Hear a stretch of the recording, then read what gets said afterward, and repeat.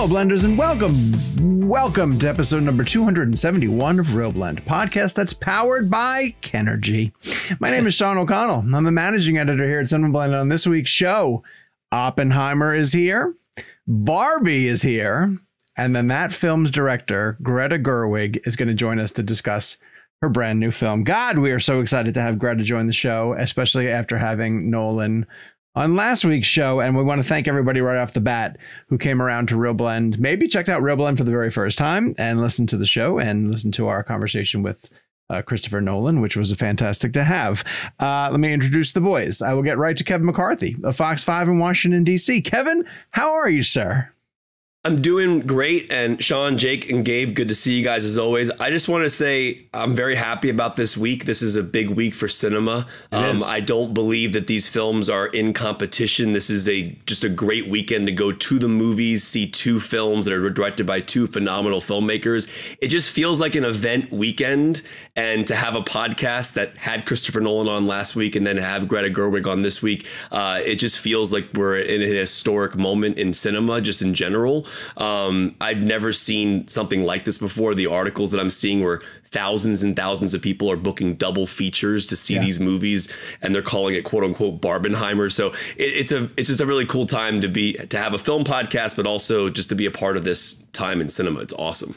The other chair is Jake Hamilton of Fox 32 in Chicago. Hello, handsome. How are you? I'm doing well. Yeah, I haven't felt this kind of energy at the movies since The Dark Mama, which was the simultaneous release of The Dark Knight and Mamma Mia on the exact same day 15 years ago. So Nolan again. Nolan again. I'm saying, like I saw something online that summed it up perfectly. The Dark Mama walked so Barbenheimer could run. That's pretty funny. Wait, didn't Dunkirk come out the same weekend as Girls Trip? That's pretty funny.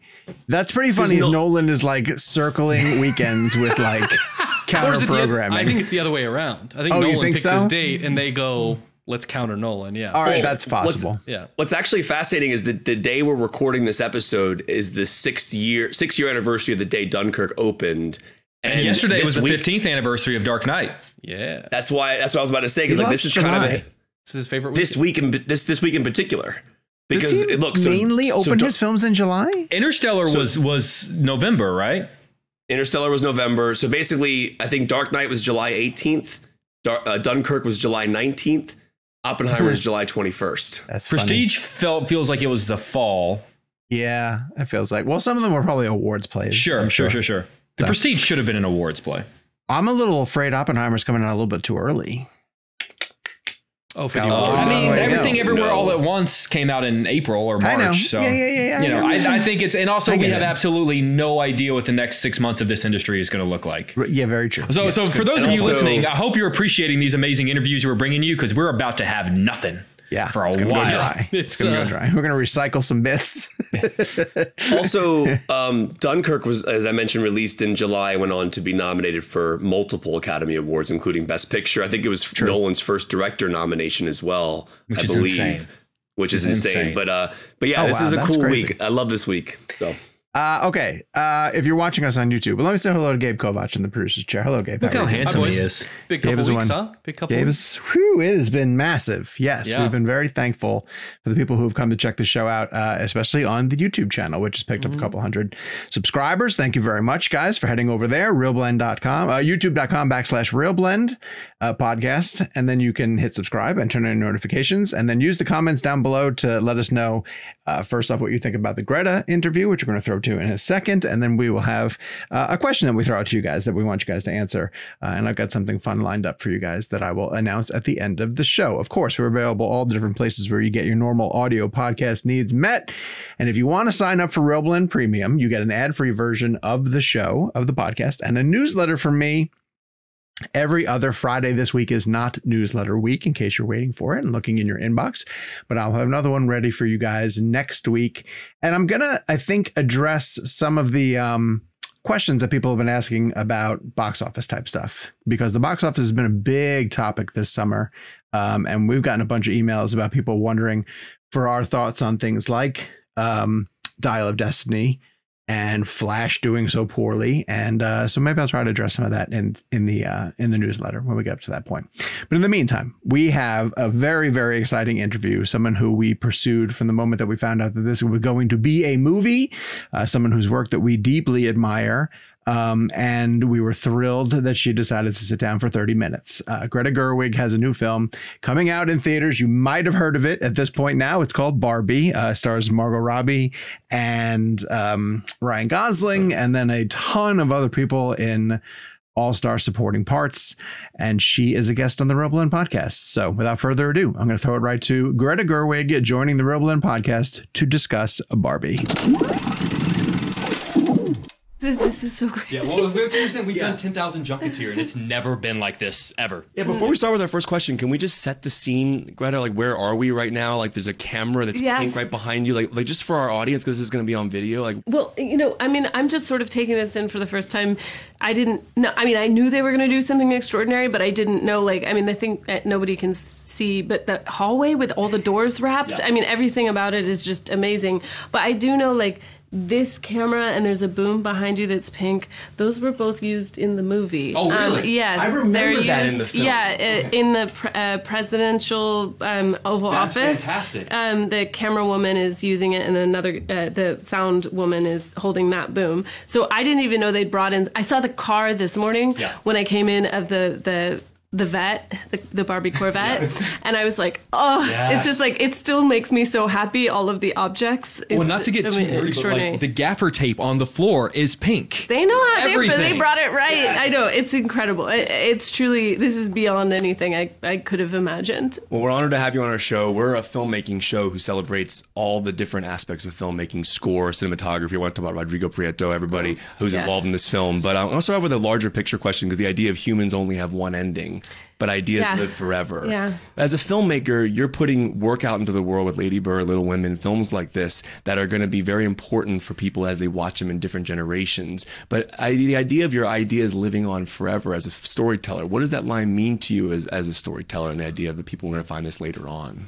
Right. Well, I think I can't possibly know, after we're all gone, I don't know what like survives or doesn't survive, but I do feel that there is something, I'm a film lover of that's sort of like why I want to make movies, is I love movies. And there is something incredible about, watching a film, from my favorites are like from the 30s, like Ernst Lubitsch and Howard Hawks and Preston Sturges, and thinking like, that is, you can reach back in time and there are these sparkling gems that still exist. And I mean, that goes to just, for me, I see myself in a continuity of filmmakers over time in this medium I'm so lucky to be part of. But I think particularly for Barbie, what felt so important to me about that is that she's this queen of plastic, and she's this unchanging thing, and that what we live in time as humans is just, it's all sort of going. And I think to me, it's like, to make a film is to say, like, it's almost this instinct of like drawing on a cave wall. This is how it was at this moment. This is how I see it. This is my perspective. And I think kind of always connecting the desire to make with the fact that we're temporary is inherent for me. If that's, I'm sorry if that's too esoteric. That's what we're here for, to have these conversations. But you started with a really deep one. That's the one that I walked away thinking about the most, to be honest. Yeah. It was that, or what attracted you to the film? So we were going back and forth. Okay, no, of course. No, I'm happy to, but it is really like, I mean, this is all going. I'm sorry. I feel like it's like we're all just on some timeline we don't know about, and that like it is kind of a way to be like, here's the doll, here's the object, here's the film, here's the thing, and like I don't know what persists, but here's my here's my contribution. Yeah, I love that. Cool. There's a thing that's started happening to me as I've gotten older, and I feel like everyone experiences it, where you watch a movie you loved as a kid, and it's a completely different film because you recognize themes and jokes that just maybe when you were 7 or 8 you didn't get. So I want to talk about, as a filmmaker, making 2 movies at the same time, because I feel like there could be an 8-year-old girl who sees this, loves it for what it is, revisits it in 20 years later, and it's the film hasn't changed, we've changed, and it's a completely different experience. How much thought did you go into with every line of the script and every shot, thinking for the person who's going to watch this when they're 8 versus the person who's going to watch this when they're 28? Yeah, well, I think for me, it was always trying to keep those double consciousnesses in mind of like who I was as a child and what you love as a child, particularly about something like Barbie, and that kind of fantasy of it. And then being able to look at it as an adult and having a different way of coming at it, and keeping them both alive and trying to respect both. And that doesn't feel that different for me for what I've done in all my films, really. I mean, even with like Lady Bird, there was a sense that I had of like, this is the mother's movie just as much as it's the daughter's movie. It has to be. And also with Little Women, it was a sense of, it's the magic of childhood, but only that you see once you're past it. And then how do you hold that joy, but also that ache and that sadness? And I think Barbie, it felt similar that way. Like I'm trying to always hold all of the ways you can see it. And I don't know, but I definitely have that experience. I almost have that experience more with books than with movies. Yeah, there's some books I've read where like at 18, I'm so sure I know the way to view this. And then when I've read them in like 38, suddenly I think, oh no, I see this very differently now. And there's certain characters where I'll judge them at 18. And then when I come back to them, I was like, oh, they weren't to be judged. I was wrong. Well, you brought up an interesting point that I'd love to follow up on, like the idea of, it almost feels like Lady Bird, Little Women, and Barbie are like this weird unofficial trilogy, of like this thematic. I don't know if they would ever put them in like a box set, but it really does feel like there's something odd there. Box set. Yes, which we would buy in a heartbeat. Yes, no, it is. They are all speaking to each other. That's true, and I think that they all. I mean, for me, what was extraordinary is that even though this is Barbie, which is this globally known brand, it feels just as personal to me as a filmmaker. And it felt like I was able to make something that was just as to the marrow as anything else I've made. And genuinely that was the only way I knew how to do it. And I said, I don't need to make a Barbie movie if I want to make this one. And that's because otherwise I don't know what I'm doing. Well, that's kind of why our questions are what they are. We don't mean to be like overly deep, but we just have to ask like superficial questions. Honestly, this is making me so happy that the Barbie movie just goes straight to like mortality and art over time. We call each other this morning, we're like, we can't ask like... But launching off his question about the idea of making 2 films, Kubrick is kind of a big part of this movie. You have a Shining reference. Yeah. The 2001, there's a Shining line, I believe, at one point. They're shining with each other. Which I thought was awesome. But the 2001 reference is incredible because the first footage we ever saw was that trailer, which was incredible. Yes. And then your film opens like that, and obviously with the iconic like throwing up and the Barbie logo. But can you talk about the idea of using the 2001 aspect of it as a narrative storyteller, what that opening is supposed to mean from a narrative perspective and a director, and like, that's a reference that we get, but maybe a little kid might not. Right. I mean, and we knew that going in. We were like, this is, and there are other Kubrick references. Are there? So what did we miss? Well, the way the light and the way the Mattel boardroom, the table is Dr. Strangelove. No, I knew it. I didn't want to project, but I was like, that looks like that. Yes. So like, awesome. There's like other little things, but I think for me, obviously I love Kubrick. Who doesn't love Kubrick? And there was something like the kind of taking, to bring in Rodrigo, who's one of the best DPs of all time, and paints with God fingers, and I absolutely worship him.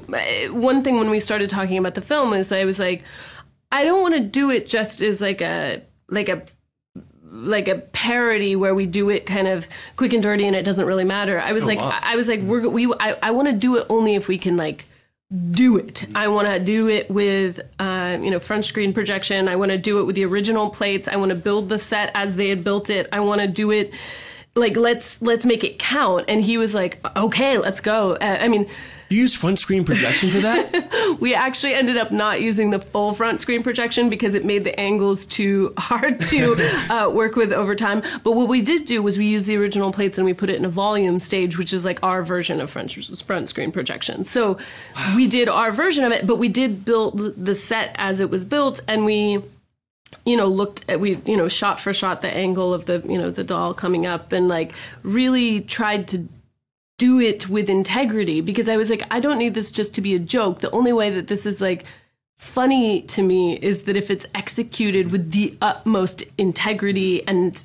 excellence, then it becomes both a funny idea and something more. And I think too, because I love Kubrick, and, his entire filmography is just staggering. Yeah. But it also there was something funny to me in that, like, he's also the paragon of a certain type of, masculine filmmaking. And it just felt like, what a fun thing to sort of transpose with respect to this doll. But yeah, certainly I will say I did have a moment of like, am I really going to start this movie with a 2001 I'm glad you did. parody? But then I ended up talking it through with my therapist, and she thought it was hilarious. So I was like, well, if she thinks it's good, Can I ask how that goes? Are you in a session going, I'm making this movie, this is what I want to do? Yes. What does this say about me? I don't know what she thinks about anything in terms of it, but yes, I say, like,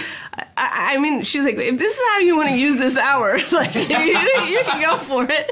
But yeah, sometimes I just like to bounce ideas off of her and just get it. Like an associate producer credit on this movie. Genuinely, or probably on my whole career. I'm in therapy once a week. I run stuff by my therapist about my work all the time. So I'm with you. Well, it's a big part of your life. Yeah. And also, like, I mean, for me, it is also, it is intimate, and it is personal, and it is like sort of, you're looking at why you look at things like this and how where these ideas come from. And I did, and she really laughed, and I thought, okay, well, done. I've sold one person. Is she thanked in the credits? No, because I feel like that would be, I would be violating something, sure. She's pretty strict psychoanalysis.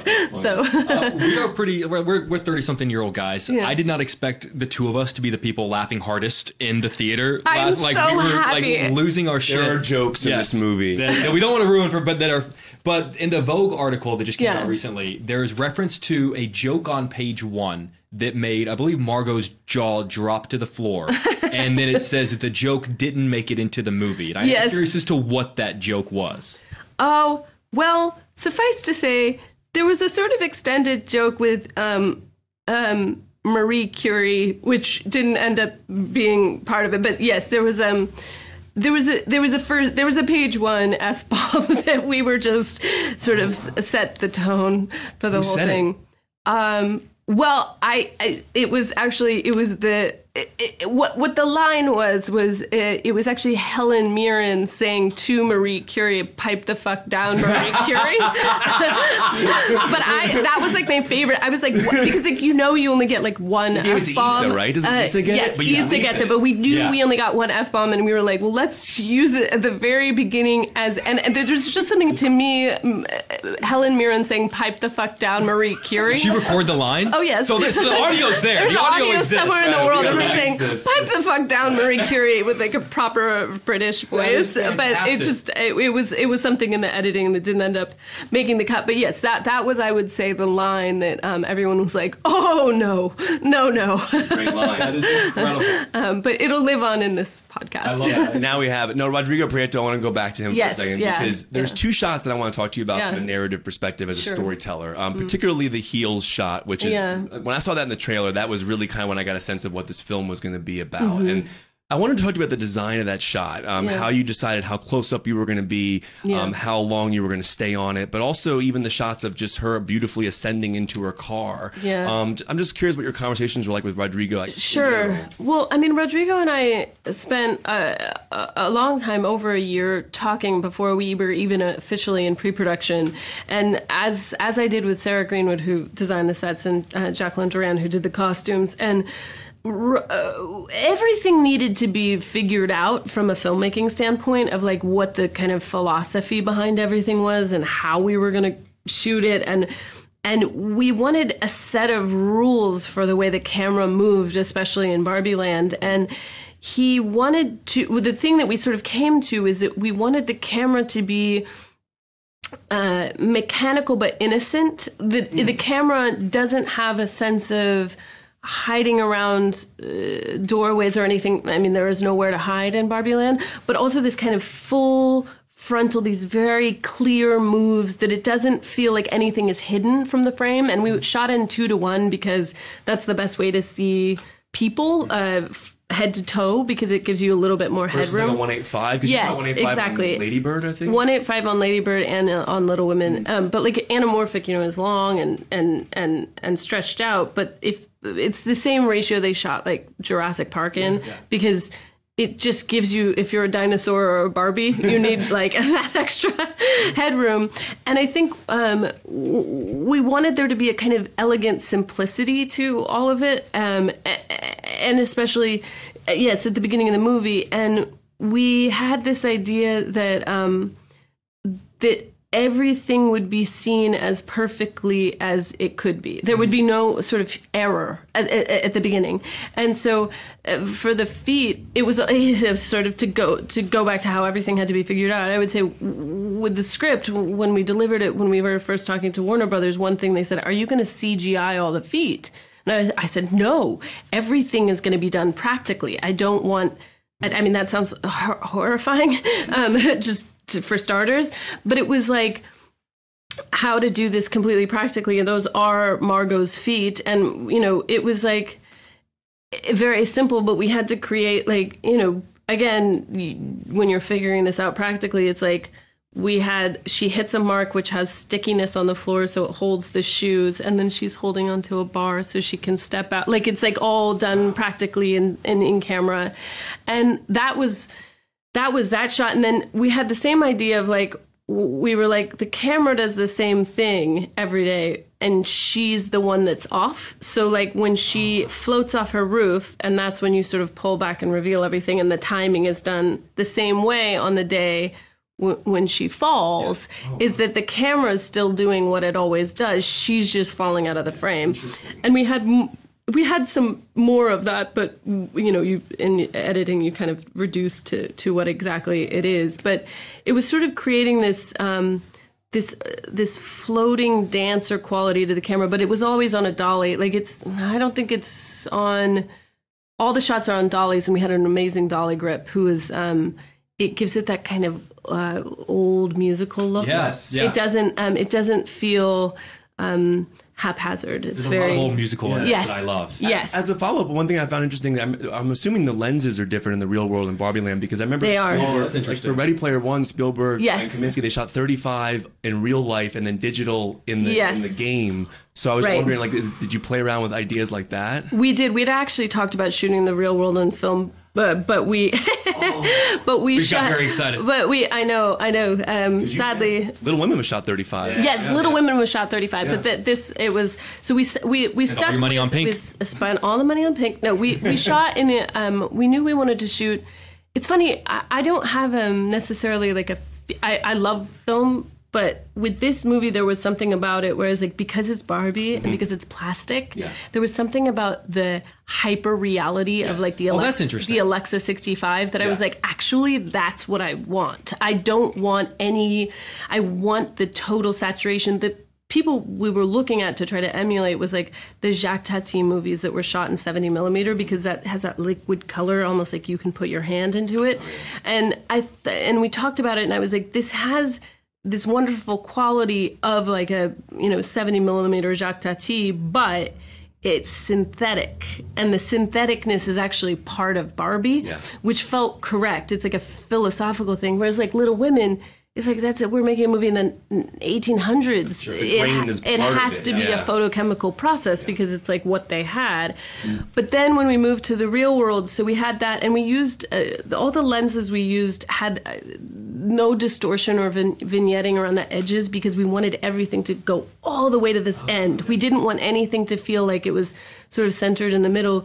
But when we were in the real world, we switched to sort of lenses that had that were sort of more long lens, more captured. There's more of a sense of the camera breathing. I mean, we used a shallow depth of field a lot in Barbie Land because it does have the effect of making everything look miniature. But in the real world, it has a vantage point. It's not just sort of a pure presentation, and that sort of longer lenses helped with that. And then we shot all of it to we stopped using the large format sensor, and that was kind of how we decided to go about it.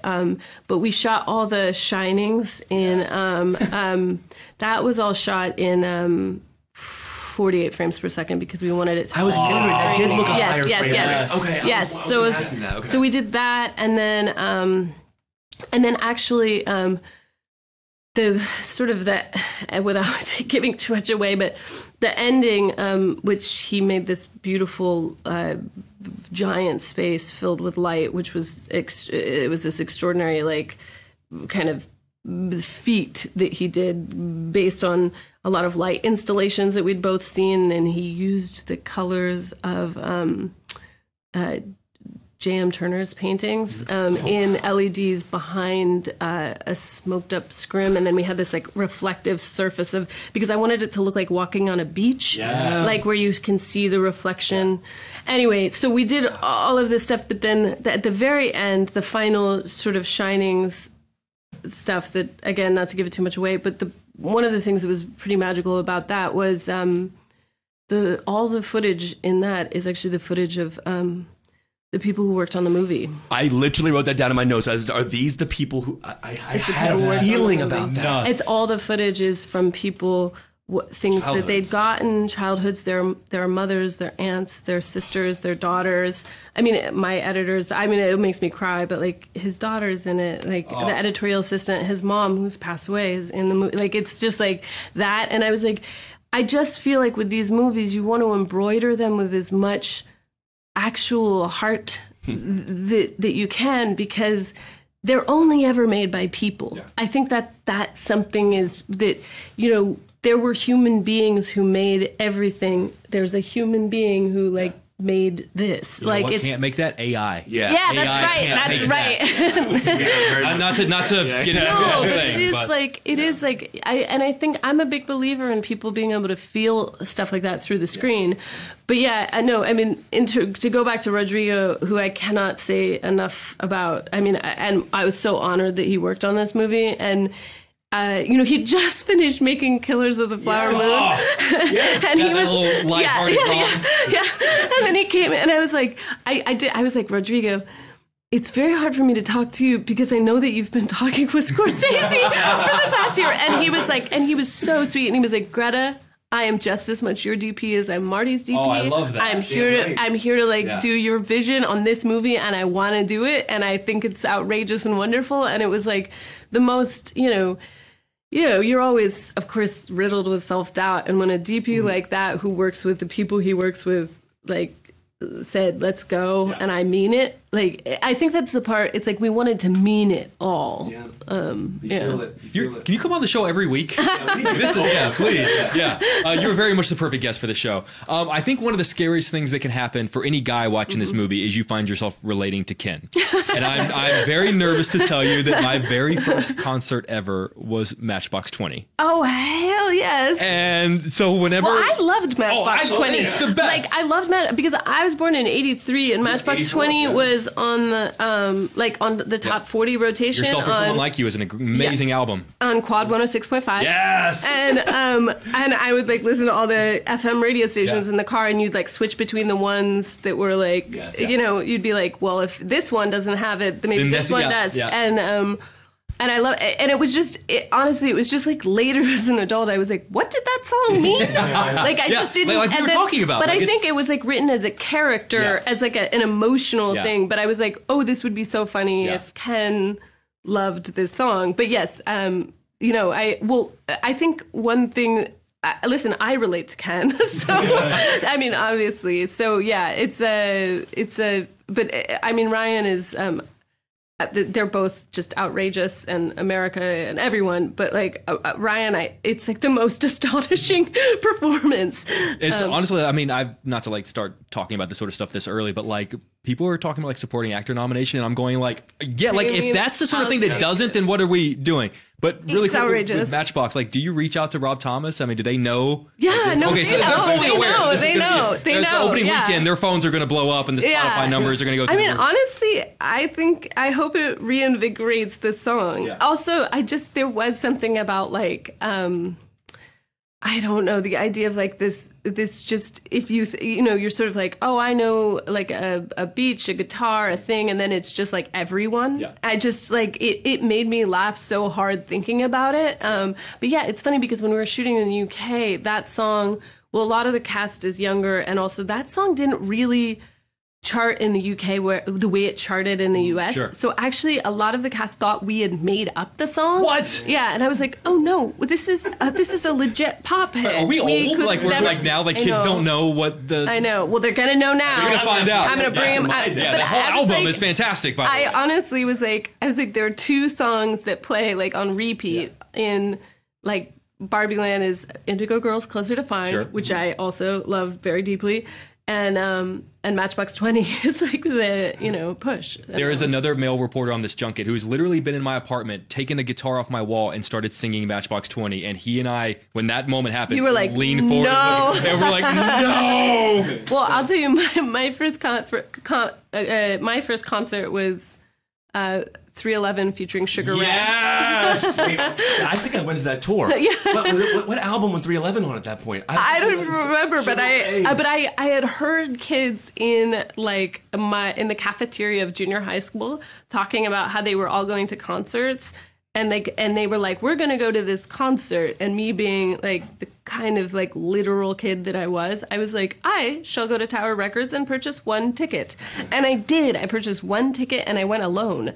And I spent the entire time being like, people were like, who are you here with? And I said, oh, I'm just here with myself. But I actually are awesome. I had a great time. It was this great, in Sacramento, they have a place called Memorial Auditorium where it's like a great venue for shows. And then I saw like, you know, Cake and Ani DeFranco and all those people there. Love it. There's a scene in this film that hit me so hard. It's America's monologue. Yes, yeah. It's truly one of the most incredible monologues I've seen delivered in film in a long time, just because of what she's saying. It really makes you think about and everything that she says. So from a filmmaking perspective, you tell this story. We're sitting here right now talking about the movie that you made. But I would imagine that there's like some therapy and catharsis that comes out of telling the story. And through that monologue, I felt that was a lot of kind of like hearing the filmmaker's voice and hearing what was coming through the screen. I'm wondering, you know, what therapy or catharsis you found on the other side of this project. Yeah, I mean, what was extraordinary about that? I mean, I sent the script to America. I've known America sort of over the years through friends of friends, and I've always thought she was such an extraordinary actress, and also just as a person. I mean, she's just so smart and so thoughtful, and I really saw her in this role, and and when she got the speech and we started talking about it, she also shared with me just certain things from her life, and she again embroidered it with certain things that are very personal to her, that, you know, that only she could bring to it. And then when she performed it, and it took about a full day of shooting because it was, you know, we wanted to give it enough space and allow her to go into different places with it, because there were takes where she just, you know, she wept through the whole thing because it was feeling, you know, and then she raged through some of them. She was exasperated. Like, she really went through, I mean, it was such an exhausting but cathartic, like you were saying, moment to watch it. And the thing that felt special is, you know, it's that thing where if you're making something that comes from deep inside that feels almost scary and slightly embarrassing to say out loud. And then as you give it to collaborators and actors, and then they say, that's, I have it too. And then everyone who was all over, because, you know, we're shooting this scene and then people are different places on this stage, and people just started coming one by one, and everybody's standing there just crying as she's doing it. And they were just watching her. It was just, it felt like she was suddenly speaking for everyone. Yes. And there was something in it. I don't know, those moments happen sometimes, and you feel like whatever the alchemy is that brought us to this place, the way she embodies it made everyone feel like she was tapping into them. And I think, you know, she's speaking about women, but I also think it is so much about people feeling like they can't ever get it right. Yeah. And I think that that's true for men and for women, and it's overwhelming and it's terrifying, and it's something where I was like, if Barbie has always been a thing where people say, if the criticism of Barbie is always that she's like some unrealistic expectation, I wanted a way to celebrate the articulation of feeling like there is no way to win at this game as long as we have these bars set so high. And I think that it was just the way she did it. It just, I mean, it makes me cry still. And I can't even tell you how many times I've watched it. Yeah. Greta, they are giving us the wrap. We can talk to you yes. for another half hour. We can talk to you all day, but we know you have a packed schedule. But we cannot tell you how much having you on our show means to us, and how much this conversation. Yeah. Thank you for nerding out with us. Oh my God, and thank you for wearing these suits. Yes. We literally got these. We didn't wear this to the Fablemans. Oh yeah, no, they didn't. No, just this one. But seriously, thank you for taking the time, and please come back on. We'd love to have you back on anytime. Yeah. Yes, it was a real honor. Thank you. Thanks so much.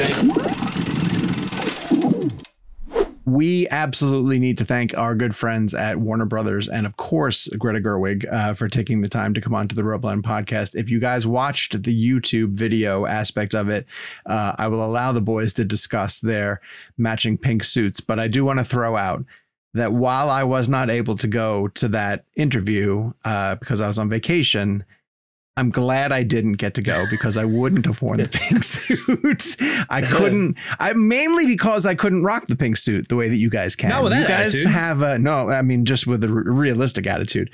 You guys are able to pull off things that this old body can't pull off, and you guys looked fantastic. So this is if you guys are listening this far and you haven't yet watched it on the YouTube channel, go and watch these two in their pink suits. And the funny thing about it, Jake, from what I understand, this was not coordinated at all. So, you know, that's what's interesting. And this is such a microcosm version example of sort of kind of what happened with Nolan too, which is that sometimes you can't control outside factors leading into an interview with, you know, Kevin almost completely missing the Oppenheimer junket period. But, you know, one of the things, and Kevin, I'm curious if you agree with this, I was a little worried walking into that Barbie room because, yeah, we both had this idea of wearing pink suits to the junket. A lot of people wore pink to the junket, to be honest with you. But Kevin and I had the exact same suit from the exact same vendor.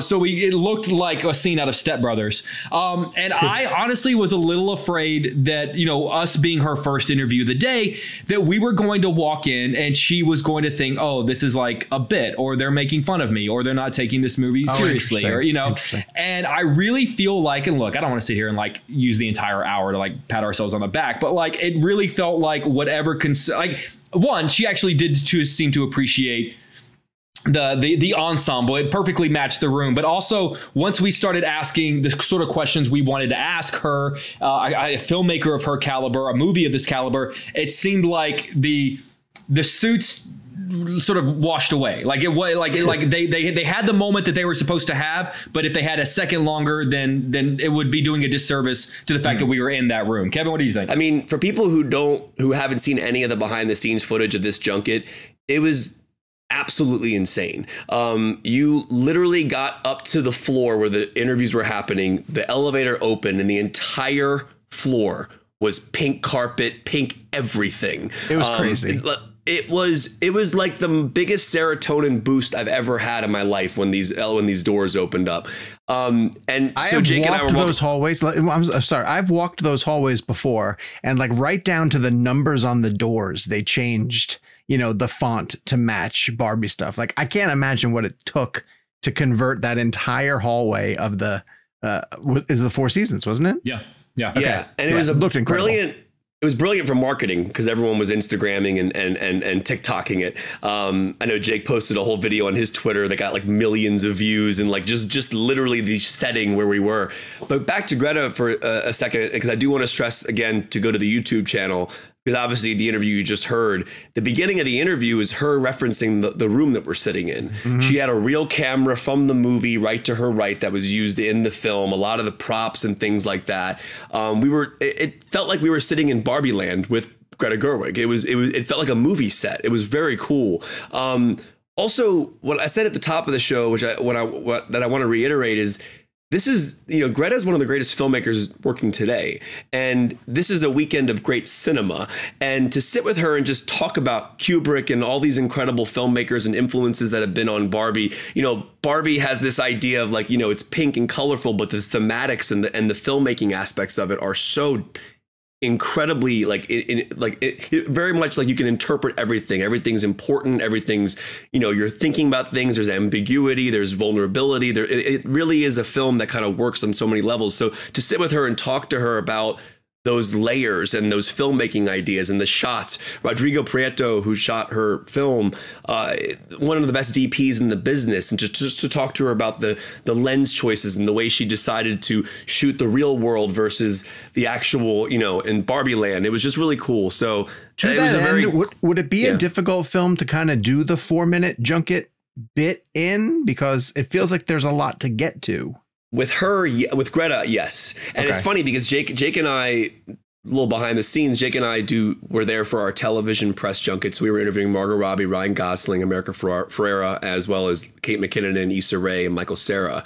But we were not getting Greta for television. Oh, gotcha. And then when we were sitting in that room for 30 minutes, it's funny you asked that. I had that thought in my mind. I'm like, I couldn't imagine having walked in this room for 4 minutes to talk to Greta Gerwig, because just the filmmaking history is just astounding to me. Like, her and Noah Baumbach, who wrote the film together, they're two phenomenal filmmaker minds in this business. And clearly this is Greta's movie, no question about it. But she co-wrote it with Noah Baumbach. But yeah, I do not think a 4-minute interview would have done any good. We needed to like break down these shots and Kubrick in 2001 and Dr. Strangelove and all these crazy things. So can I just really quick, as much as I do love shouting out our interview, you guys had Hannah interview her as well, who got some pretty killer stuff out of her for Cinema Blend, stuff that I actually saw it picked up by other outlets nationally before I even knew that it was you guys, because I was kind of curious. I was like, oh, like who? Because honestly, and this is selfishly speaking, whenever I see a big headline sort of circulating, I always pause and go, wait, is that from our interview? Did that get pulled from ours? But it didn't. It got pulled from Hannah's interview because she did a pretty killer job as well. So I want to give shout out to her. Absolutely. She really did. And I want her to do more of those. So hopefully we'll get her at more junkets. Let's shift over to a spoiler-free review. We're going to do Barbie first. We'll do spoiler-free reactions to it. And then we're going in alphabetical order. We're not doing any particular preference one way or the other. Barbie or Oppenheimer. Exactly. Well, yes, we are. It just makes sense because she's on the show. She's our guest this week. And we're going in alphabetical order. I still haven't seen it. I'm going to let the boys react to it. I do want to add, when Kevin's mentioning what a big weekend for cinema this is, Michelle and I are going this weekend, and it has been thrilling to try to get 2 tickets to this movie this weekend, because most of the theaters are packed, which I'm ecstatic about.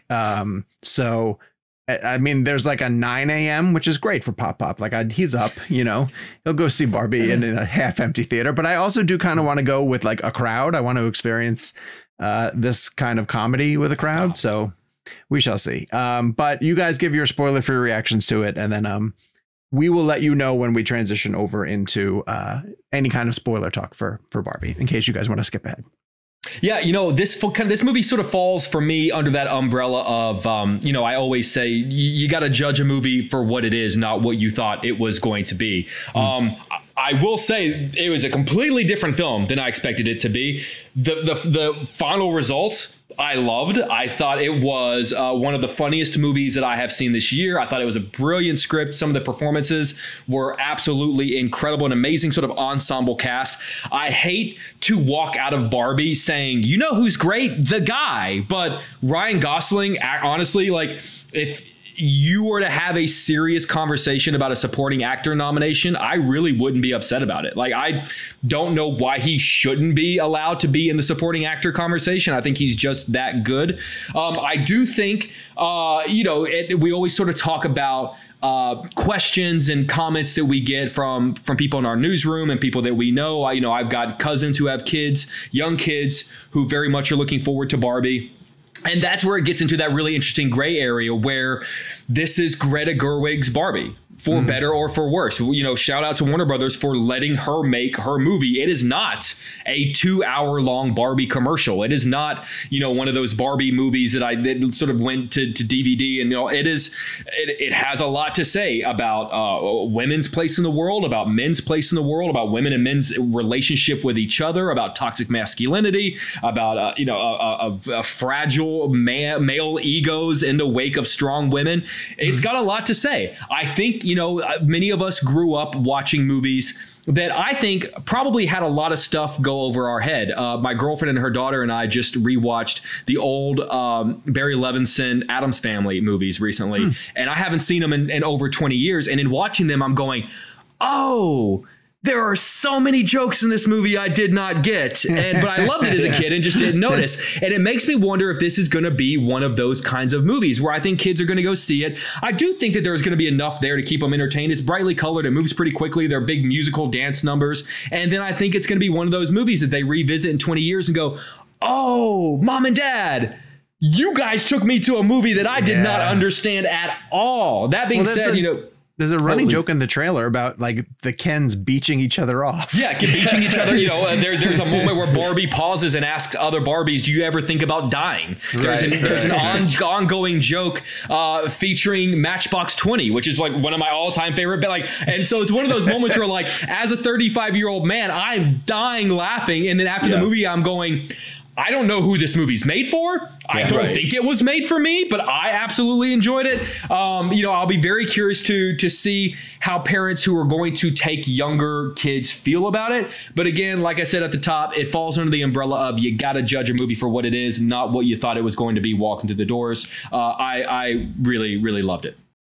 For me, first of all, Greta Gerwig, the filmmaking that she's been a part of so far as a filmmaker is astounding. I mean, Lady Bird and Little Women in particular, for me, was a masterpiece. It was incredible. Just everything about that film, the shots, the performances, everything. And what I love is looking at those three movies in particular.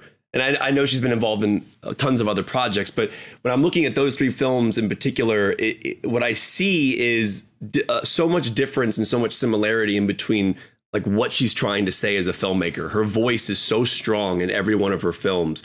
But when I'm looking at Barbie, I can't stop thinking about America Ferrera's performance. And I bring her up because she has a monologue in this movie that I cannot stop thinking about. I saw this movie a month ago, and there are lines of dialogue in this monologue that I think it's one of the greatest monologues I've seen in film in a long time. Wow. And there's something about what she says in this monologue that is so impactful. I thought about my mom and so many other women in the world and the idea of what's going through their minds in certain moments throughout their lives.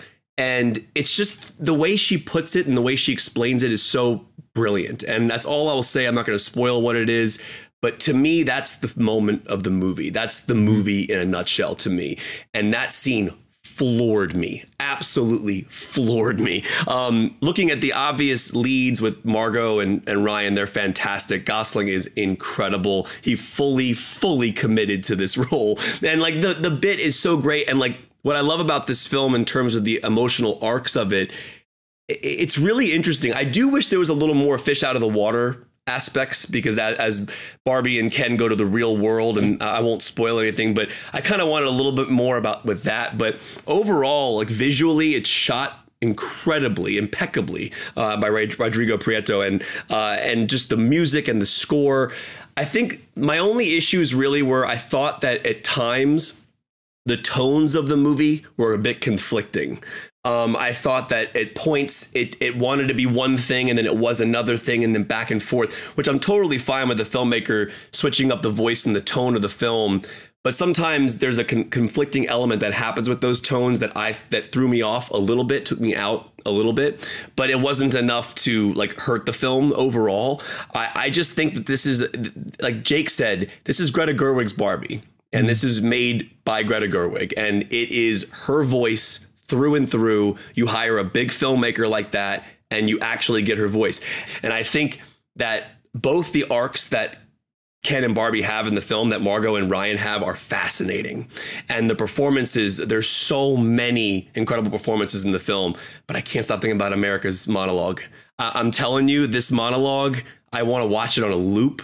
I want to go see it again just to watch the monologue. Wow, and okay. I just think that to me, it's one of the most powerful things I've seen in a while in a movie. It feels like someone made a big studio film with an indie feeling in terms of like, it doesn't feel like it's conforming to anything in Hollywood. It is just itself. And you got to give the film credit for doing that, for just saying, this is what our movie is, and I don't care what you think. This is what we're going to do. And it's tracking at 100. Yeah, it's tracking at $110 million. So maybe we should do more of this. Well, yeah, you know, Kevin was talking about like how this weekend is just a win for moviegoers, but these movies doing well, because right now, obviously, we're recording before they come out, but both Oppenheimer and Barbie are projected to do very well this weekend. I mean, if Barbie opens at 40, that's huge for a 3-hour R-rated biopic. Like that's a win. Yeah, I'm sorry, Oppenheimer. Oh no, please. Well, okay, so Box Office Pro is who I've credited for some of these projections, but remember they felt high and then they felt pretty accurate. Mm-hmm. Right now, they have Oppenheimer 3-day weekend forecasts, domestic 64.7. What? That's sexy. And Barbie at 158.5. What? Yeah, like that's like that. Like if that doesn't tell studios, look, do you see what happens when you allow like great filmmakers to make their movie? Their range for Barbie, which they are, which I forget what the last big film was. It felt high, but it ended up being right. Their range for Barbie is 140 to Mario. Remember when they super projected Mario to be super high? It might have been Mario, like, yeah. No. So they have Barbie 140 to 175 and Oppenheimer 52 to 72. And keep in mind, a few weeks ago, Oppenheimer was at 49, and Barbie was at like 95 or 100. And you know, Jake and I famously made a bet about this, and I conceded. If you're just tuning in for the first time, Jake and I had to pause. So Jake and I am hosting a pause event next week. If you want to throw your $100 at it, there we go. I will. So Jake and I had a bet going on. I thought Oppenheimer was going to open bigger than Barbie. Now, in my defense, this was prior to the film getting the R rating, learning it was 3 hours. Which we said was way too early for you to feel so confident at the time. Yeah. I want to say real quick, a little bit of context for that number. If Barbie opens to 158 and if their mission they have at 25.8 domestic, Barbie in its opening weekend will gross missions domestic total the same weekend. Wow. And also, I thought Mission was going to do better. But one of the things I do want to point out, though, global, it's at 240. Yeah, it did good globally. Yeah. One thing, though, I want to point out, though, in terms of like the bet that Jake and I made, because a couple weeks ago I conceded, like there was this one day when I think a Barbie trailer came out where everybody online was able to take their face and put themselves in the Barbie poster. And I saw other people from different studios doing it. I'm like, OK, this is going to be huge. And so what's fascinating to me, though, and I said this on the air the other day, like, I'm dreading Monday morning. I'm dreading the headlines that Barbie destroyed Oppenheimer or Barbie beat Oppenheimer. And I need people to understand that, like, to Jake's point to our bet, which I was wrong about, and I have no problem admitting that, there's no competition here. It's not even at this point, you have a 3-hour R-rated biopic that's going to open up. And I believe, and Gabe, correct me if I'm wrong, I think Barbie's in 4,200 screens, and I think Oppenheimer's in about 3,600. 36, yeah, 42 to 36. So and can I give you my 600 less screens? Can I give you my optimistic prediction for what the headlines will be? Because you're not wrong. That's cynicism sells. But given that the summer box office has been so trepidatious this year, I think that if a movie opens to 160 and then another movie opens to almost 70 in the same weekend, I think the headline will be 2 huge openings in a lackluster summer. Yeah. Like I think both will get sort of their due if they're both end up being that high. Also, it's very important to note that, like, and I've said this before on the show, and I think you guys agree with me. I mean, this movie is opening on Nolan's name. I mean, like everybody in this cast is huge, and Oppenheimer. But to Jake's point, it's about the father of the atomic bomb. It's coming out in the middle of the summer. It's a 3-hour biopic. It's black and white in color. A 3-hour R-rated biopic. Right. So let's get into the reactions to Oppenheimer. Let's transition into this. And Kevin, since you have the floor, why don't you, Nolan's your boy, why don't you start with your spoiler-free reaction to the latest film from Christopher J. Nolan? Okay, I saw this movie. Throwing a middle initial in there. I'm not even sure if that's correct. I don't think it is. It just sounds like a 1 in 26 chance. Hey, Sean, what does the J stand for? Nothing, actually. Just J. J. Robert Oppenheimer. We're recording this on July 19th. I saw the film on July 6th.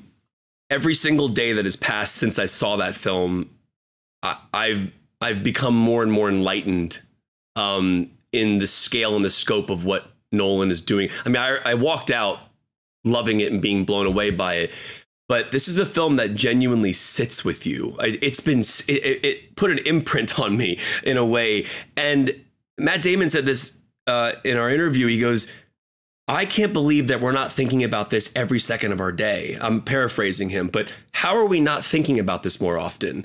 And the ramifications and things that occurred because of this moment in history. I mean, for people, the idea that they were going to press this button and there was any chance whatsoever that the entire anything above 0 is terrifying. That the entire world, what the atmosphere would be ignited and humans would cease to exist. Yes, is insane.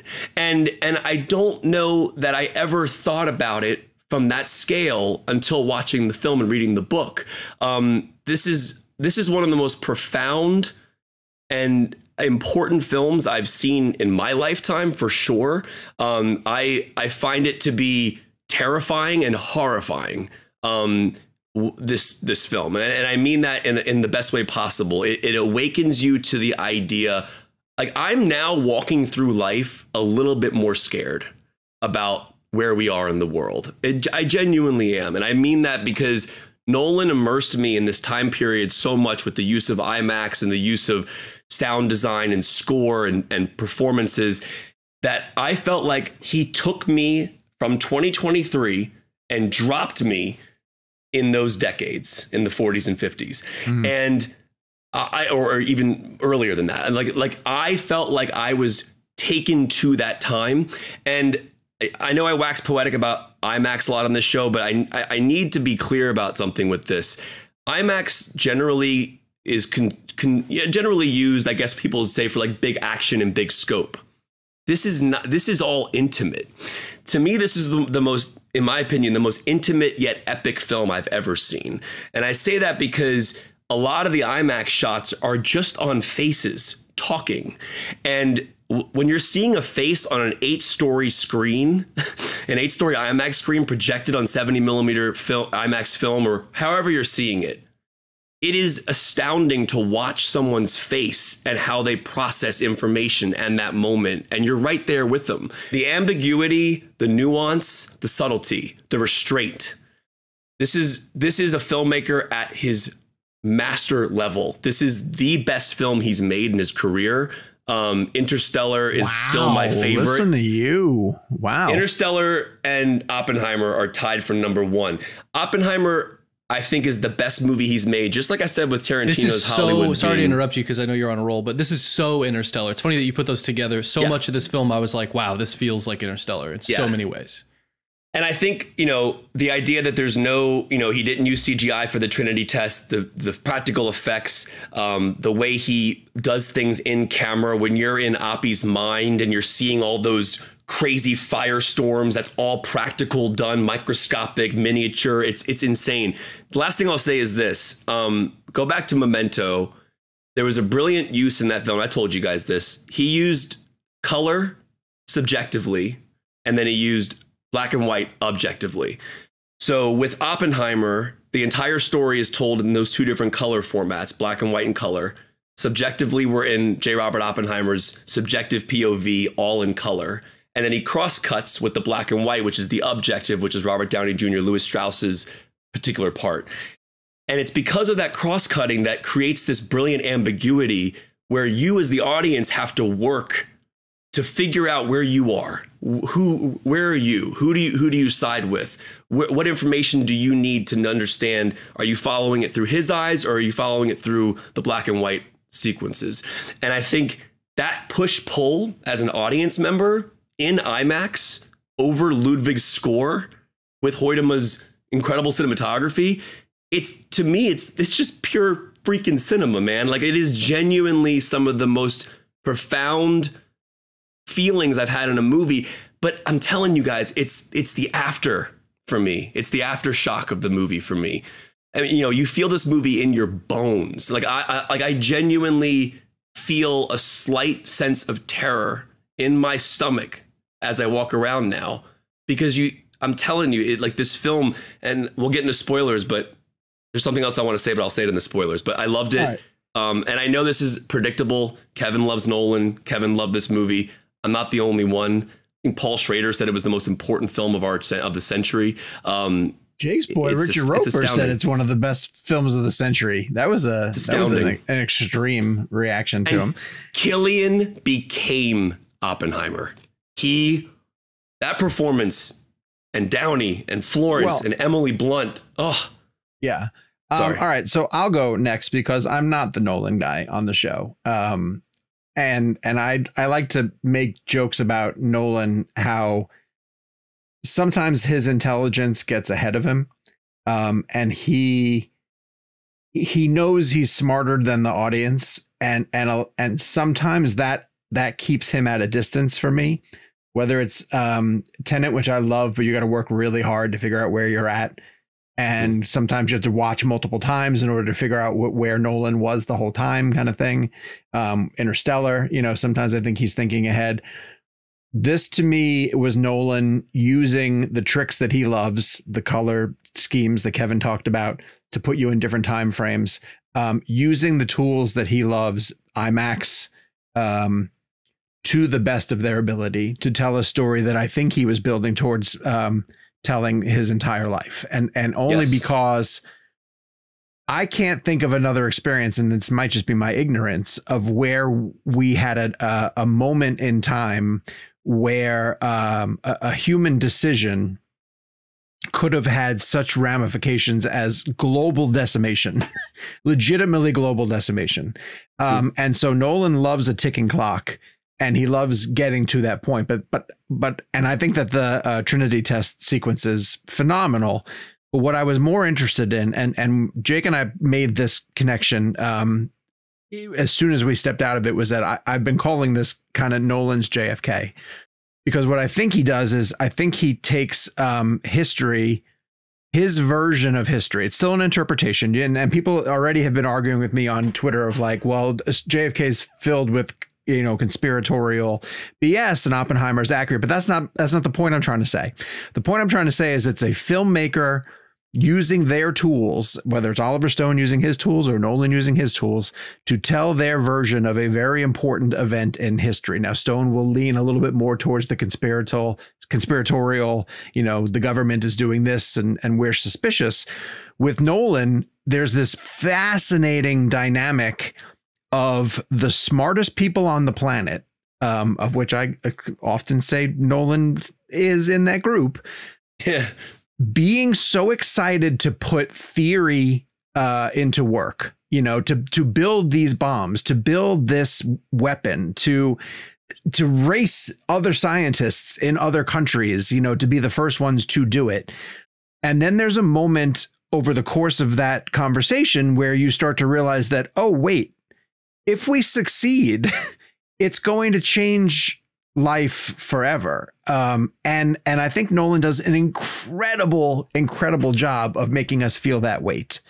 And there are, so without getting into any more of the details, what I will just say is the most remarkable thing about Oppenheimer is that everyone in the cast is directly in their lane.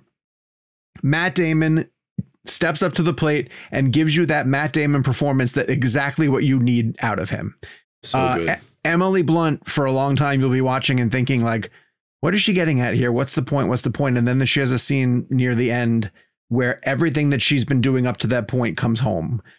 Florence Pugh has an amazing moment. There's a litany of cameos and scenes and one act bits where you're like, oh, that dude's in this? Oh my God. Or, oh my gosh, she's in this? Holy cow. How good was Josh Hartnett? Hartnett was incredible. I will say, if you haven't seen his episode of Black Mirror just came out, his episode Beyond the Sea. It's a with Josh your boy Hartnett. Aaron Paul. Aaron Paul, it's great. Yeah, it's really good. Terrific. I mean, you can go down Benny the list. Safdie? Kenneth Branagh, Benny Safdie. I mean, all these people. It's like Nolan cast the exact right people to do the exact right things. And all I'll say in the spoiler-free take on it is 3 hours felt like 75 minutes.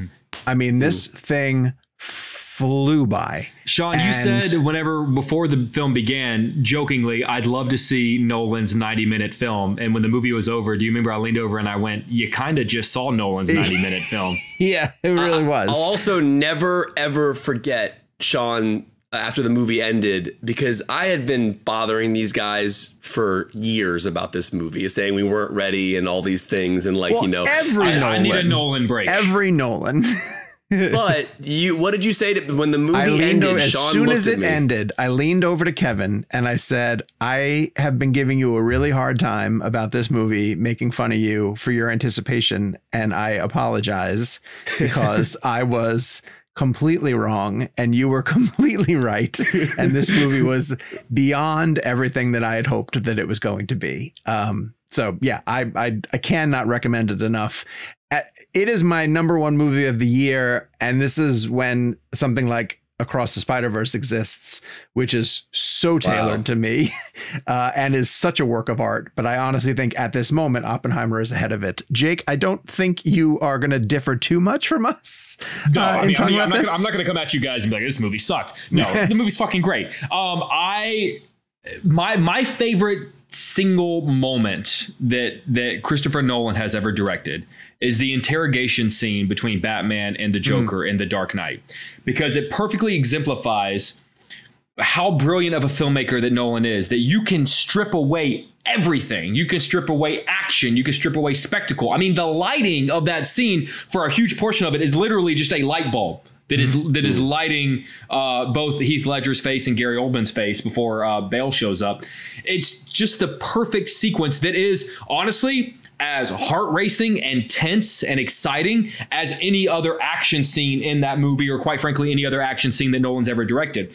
I think that scene is a perfect small example of what makes Oppenheimer work. It's that sort of tension of just two people talking, just two conversations. Because Kevin, you talked about being concerned about some of the narratives that are going to come out of this weekend with the box office. My concern of one of the narratives that's going to come out of Oppenheimer this weekend is people go, oh, it's just people talking the whole time. It's just, and granted, it is a lot of dialogue. It is a dialogue-driven, heavy, conversation-based film, but it is done. Oh, please. I was going to say, I think we're going to overlook because of the technical aspects of it. I think it's Nolan's best script. It's 100%. And it is, but it just proves that he can, like that interrogation scene from The Dark Knight, he can make a conversation between 2 people or 10 people or a boardroom of people feel like an action scene. And that's not easy to do, because a lot of people have been trying to do it. There's a reason that we still look at 12 Angry Men and go, how the hell is that movie so great? Because if it were that easy to just get 12 guys in a room and make it a masterpiece, people wouldn't be spending $300 million on Indiana Jones. They would just put a bunch of guys in a room and spend $12 on it, and it'd be a masterpiece. All right, let's shift to spoilers right now. So we're going to talk about some specifics about Oppenheimer. So if you're listening to this before having gone to see it, skip forward and come on back and listen to these conversations. Jake, before I throw it over to you, there is a point that I want to bring up that I've heard from 3 different people today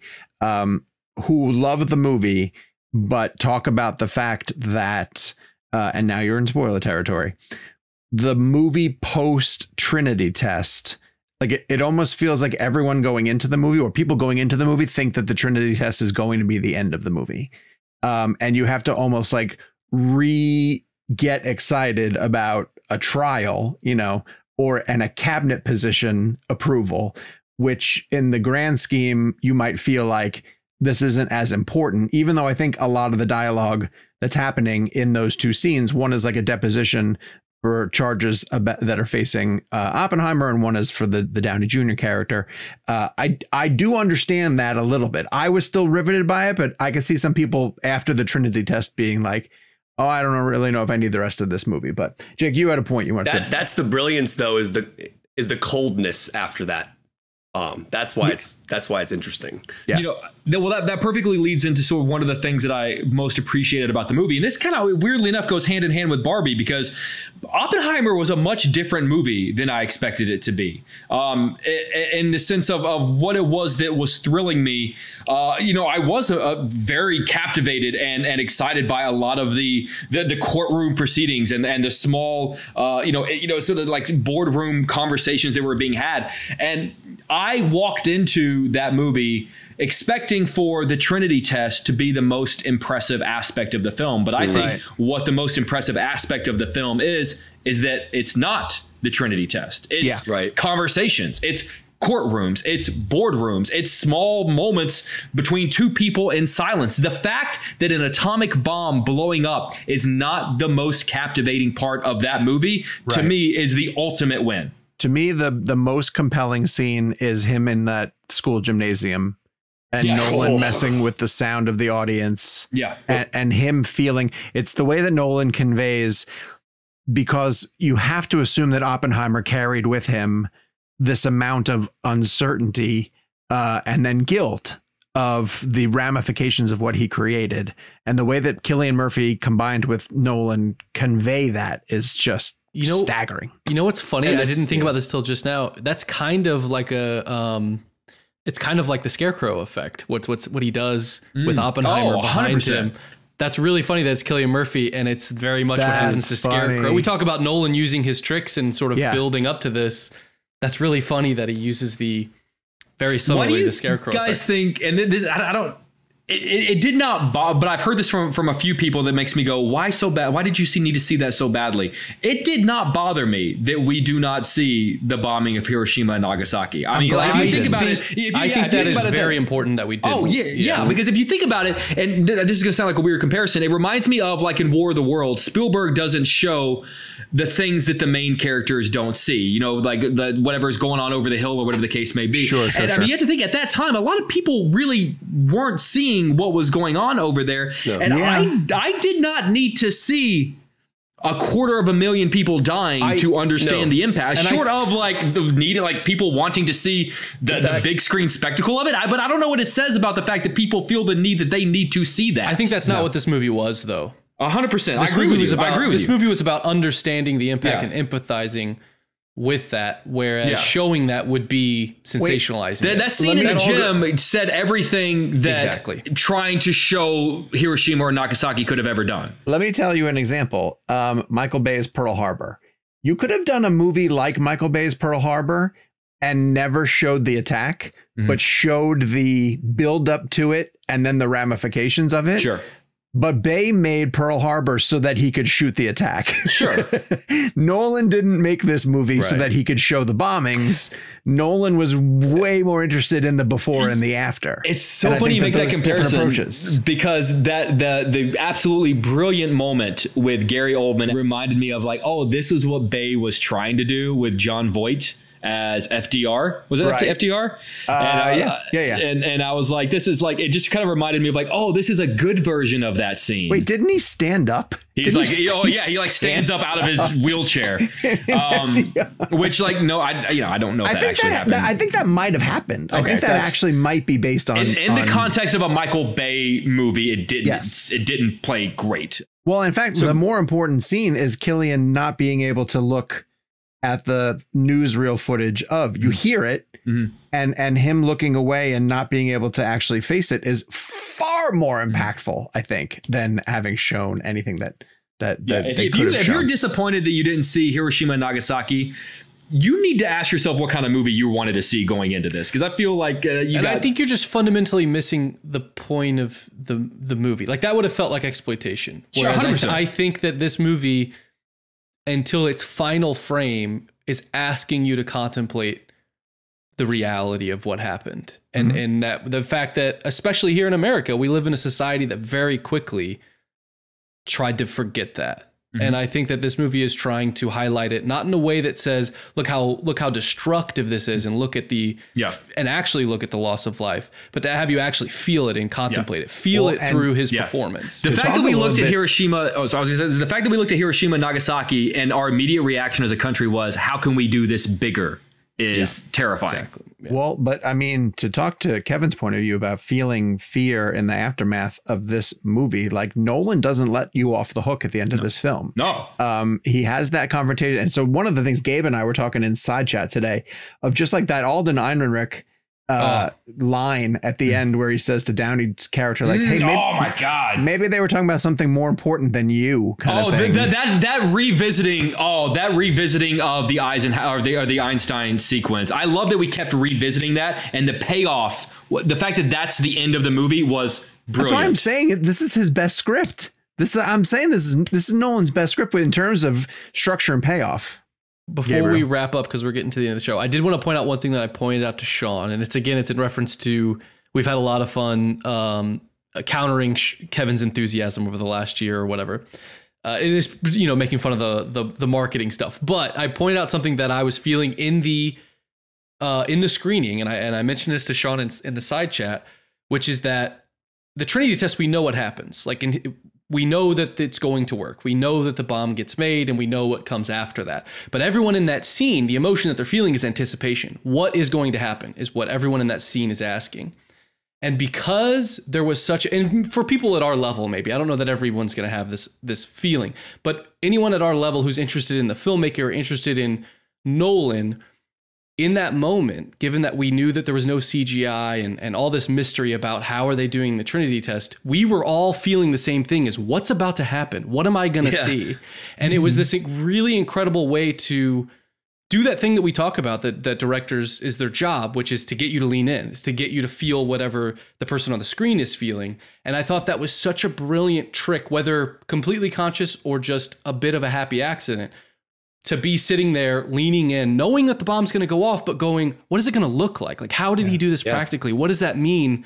I was feeling exactly what they were feeling for a different reason. And I thought that was just, it blew me away in that moment.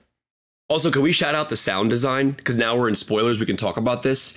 For people who, obviously, if you're this far, you've heard this. Yeah. We'll have time. Kev, we'll have time next week, because I think next week we're going to do our top fives. I imagine this is going to make your top five. So we'll have time to give it some more spoilery flowers. But yeah.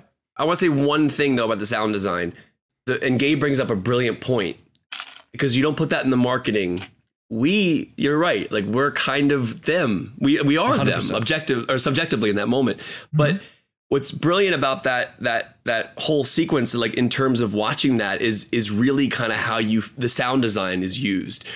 Because the bomb is so far away, the way that Nolan uses sound in that scene, sucking it all out, and then when he hits you with that effect, I jumped back in my freaking seat, man. And also, the, now I've become death, destroyer of worlds.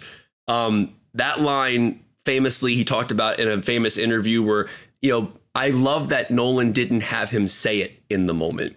It's done off camera. Like we're assuming it's in his mind. I'm assuming the way it's done. And do we know so when smart. he was supposed to have said it? Do we know what the actual moment? Well, from what I understand from a historical standpoint, I don't know that he said it then. In the interview that he did, I believe he talks about, and Jake, you saw the interview. It's like, I think he talks about how that's what he felt in the moment. He said the moment reminded him of the Hindu scripture. And he had been reading that scripture and obviously we're in spoiler territory. He early on in the film, remember Florence Pugh has him read that, right? Yeah. And so that whole callback. But anyways, we'll wax poetic about this more later. But yeah, that last line, that last line, it's amazing. Man. I have so much to say about that last line as well. Simple yes or no from around the table, because we talk about the supporting actor categories. Where you could have a scene and win. Emily Blunt does have a lot to do in this, but does she get nominated for that scene of her at the table? Dude, when Florence Pugh is staring at Killian. Well, hang on. You say yes. Jake, do you think she gets a nomination supporting specifically for that scene? Yeah, because I think they're going to be, not necessarily that she doesn't deserve it, because she does, particularly for the back half of the film. But I also think that like nominations are going to be so wide sweeping. I think you've got potentially 3 solid chances at you've got a lead actor, you've got I'm assuming maybe a supporting actress, and then supporting actor for Downey. Like, it's honestly nice to be reminded that Downey is a great freaking actor. Like that, and I feel like not to take anything away. Character. Yeah, not to take anything away from his work in the Marvel movies, but like, he did an interview with Rolling Stone a few years ago where he talked about, I want to say like having been nominated for Oscars but losing, and I think his quote was like, "Don't worry, I'll win someday." And I remember when Doolittle came out and maybe thinking like, maybe not, dude, maybe not. But then seeing this film, I and still going defend like, Doolittle. I still defend Doolittle as a. Do you? Not for me, but for kids. It was a great kids movie. I use the word slimeball for Downey's character. Do you guys remember like the way he would put his hair back and he would remove his scarf? That character was a snake. He played him like a snake. It was like a really, really, really great performance. Like, he's brilliant in that performance. Robert Downey Jr., man, what an actor. What an actor. I don't think Blunt makes it, but we'll see. I'm gonna say no. It's we're 6 months in. It honestly sort of depends on. I just want to point out, Gabe said, "Quick around the horn, yes or no?" And yes, nobody gave him that at all. But I think Killian's a lock. I think Downey's a lock. I think the screenplay's a lock. I think Nolan's going to get director, and I think he's going to get picture. I don't think I'm not sure what they're going to win. I'm just saying nominations right now. Look at sound. Yeah, things like that. But I mean, in the top categories. I think for Blunt, I think if audience members, if people who vote watch the whole film, it leaves you with a very she ends the film. Yeah, she ends the film stronger than she begins it. So I think if they finish the entire movie, which we've learned that not all voters do, exactly. I know it's asking a lot to finish the freaking movie. But shout out to Ludwig. Yeah, shout out to Ludwig's score. Yeah. All right. So listen, this weekend is being defined by people going to the movie theaters and double featuring it. So I want you guys to head to the comments down below after listening to this interview and tell us the last double feature that you remember doing in a movie theater. When's the last time that you actually spent a day in the theaters? Oh, that's interesting. Strangely, mine has to do with Nolan, and I'll tell that story. I'll tell that story briefly next week. Please tell me it was Dark Knight and Mamma Mia. It was not, although that sounds like a great double feature. Okay, we're going to get out of here. Plug the Nolan interview. Go listen to the Nolan interview if you haven't yet. And again, thanks to Greta Gerwig for joining us for Barbie. That's fantastic. We'll be back next week with a brand new show. You can listen to us or follow us in the meantime on our social media channels. We are at Jake's Takes, at Kevin McCarthy TV, at Sean_O'Connell, at Gabe Kovach. The show is at ReelBlend. Kev. And keep sending me your zip codes. Yes. I've gotten dozens and dozens of people like tweeting me their zip codes, and I'll help you find a 70mm IMAX or an IMAX 143 near you. I have no problem doing it. I find it to be one of my favorite things to do. And people tell me, great. I've had people telling me that they're flying and driving hours to go to these movies to see them in IMAX. And one guy told us he's going to take his son and they're going to go to Providence, Rhode Island and see it in 70mm IMAX there. So Kevin's had people from like Australia and Norway. And the crazy thing is that Kevin guarantees that you love the movie. And if you don't, he'll pay for your trip. That's not true at all. Do not. That is not true. Okay, that's it for this week's Real Blend. All right, Blue Beetle.